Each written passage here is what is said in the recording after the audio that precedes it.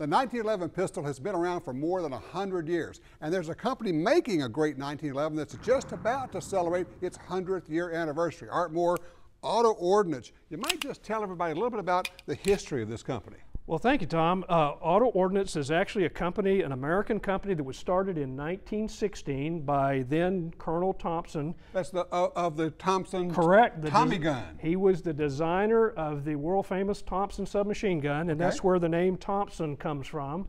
Right. This gun comes to us now from Auto-Ordnance, which was his original company name. Okay. Auto-Ordnance has been making 1911s for a long time in the GI market, the Parkerized blue government pretty much models. Straight, like military style. Exactly. That's not what this is. You're exactly right. We've tried to take this gun and create a fully capable combat pistol out of stainless steel. Oh, okay. We have incorporated some of the same features that we've learned on the GI gun, like we have a hardened disconnector and sear and a one-piece barrel, but this barrel is stainless steel along with the slide and frame. We use a high-grade 416R stainless steel, and we incorporate a full-length recoil spring guide, along with some of the features that you will find on other high-speed guns, like a dovetail front sight. We use a rear sight that is dovetailed that extends the sight radius to the full 5 inches. Got a nice beaver tail back here. It does. It has a grip safety that is extended. We have a skeletonized hammer and an adjustable trigger, along with some really nice serrations on the mainspring housing and on the front strap of the grip. Look at that. You got great checkering. Look at here. And it feels so good in the hands.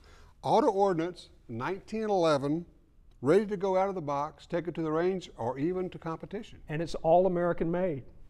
How about that?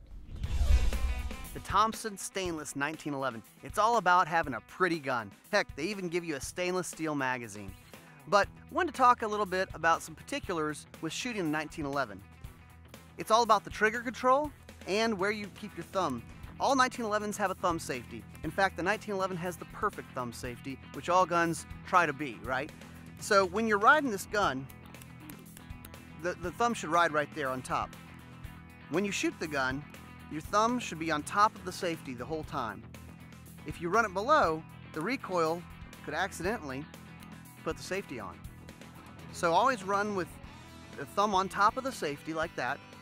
And when we talk about trigger, when you do the trigger, if you're used to shooting a polymer gun, you might be getting into the habit of sticking your finger in where the trigger is hitting on that first joint. That's not where you want your finger. You want your finger in the middle of the pad on that trigger, just like this. This would be too far, and this would be just about right. Let's shoot it on target.